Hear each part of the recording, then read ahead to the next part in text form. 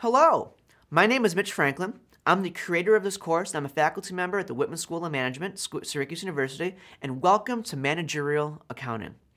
So, what are we going to look at this course? How is this process going to work? Well, we're going to learn about what, in my opinion, is one of the most important areas of business, accounting. And accounting is such an important area in business. There are two completely separate languages of accounting. We have financial accounting, and we have managerial accounting.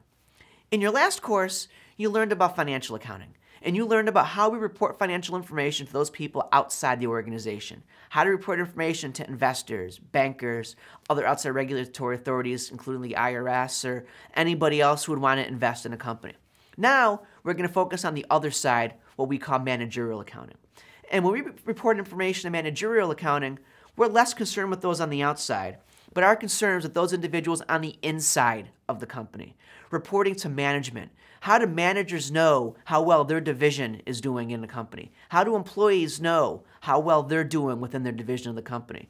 Or how do managers know, hey, you know what? You're doing well, but here are things that we can do to improve and make our operation more efficient.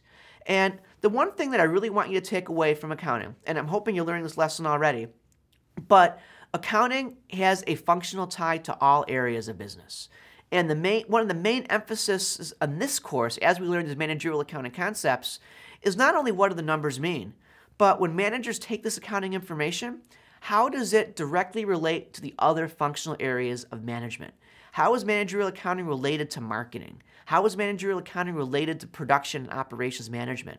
How is managerial accounting related to finance? Because every one of these areas has a direct link. And the decisions that are made in all these other functional departments all come from information provided using managerial accounting data. So I want you to challenge yourself as you're learning this course or going through the material. Think back to your prior work experiences, whatever that experience might be, and think about, when the professor talks about these concepts, here's how my company currently uses these concepts, or a job that I had 4 jobs ago. Here's how this concept would have applied there.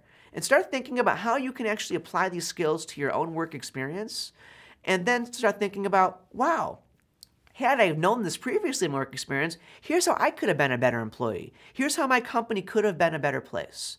And I think when you walk out of this course, one of the most important skills you're going to have, you might not remember every formula we're going to talk about, you might not remember every calculation, but you're going to remember at least the big picture of how each of these topics can make somebody a better manager.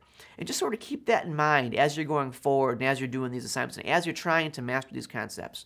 Our goal is to be better managers, not accounting experts, but be better managers so we can understand the information that a managerial accountant provides and know to ask the right questions of those people who we work with in order to make us all better within our organization. So I wish you nothing but the best of luck during this course, and let's get started.